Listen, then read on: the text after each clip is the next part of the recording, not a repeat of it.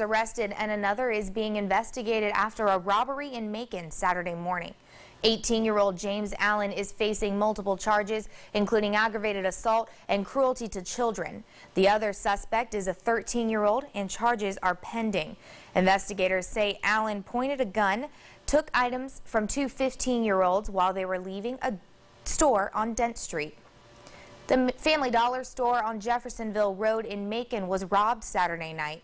The Bibb County Sheriff's Office says someone came in with a gun and took the store's cash register. No one was injured during the robbery. The Okmulgee